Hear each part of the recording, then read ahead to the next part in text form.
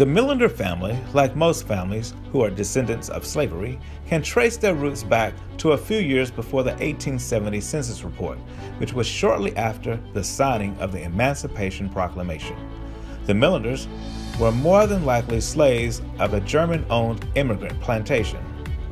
From what we can tell, they called it Germany Monroe, Alabama.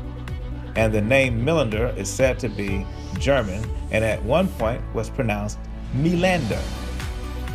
Many Germans began to move into the newly established state of Alabama from 1830 to 1866 to gather textiles and send them back to Germany in the import-export business.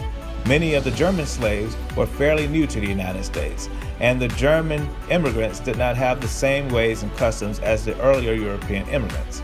This may account for some of the non-slave-like attitudes and success of the slaves who came from these plantations. Most were likely first-generation slaves at the time of the signing of the Emancipation Proclamation and had experienced the Civil War. The oldest known Millender was Henry Millender, whose birthday was somewhere around 1835. Some of his children were seen on the 1870 Census Report, but any of the older children who had moved out before the report were not written on the census. Some families prior to 1863 were separated due to slave trading and slavery hand-downs from one slave owner to other family members. Charlie Millender had 4 siblings, Benjamin, Robert, John, and Caris, who were noted as being children of Jane Wiggins and used the surname of Wiggins until the 1900 Census Report, at which time they all changed their last name to Millender. The only reason we can conclude this is that they were found to be the children of a Millender from that plantation, and more than likely Jan had been moved from the Millender plantation to the Wiggins plantation at one point. We believe that Henry Millender, based on his age and location to the general vicinity of Peterman and Camden, Alabama, geographically this is a little bit more than a 15-mile radius of each other, roughly a 3 to 4 hour walk on foot.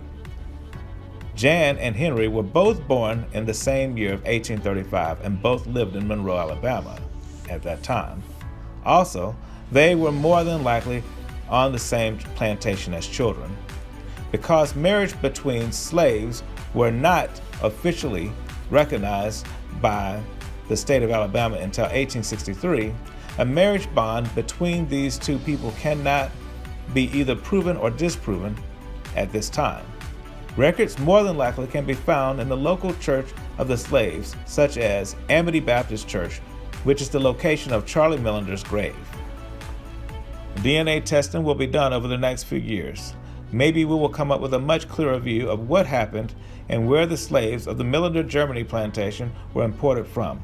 All descendants of the Millenders are encouraged to obtain an Ancestry.com DNA test to help in this process.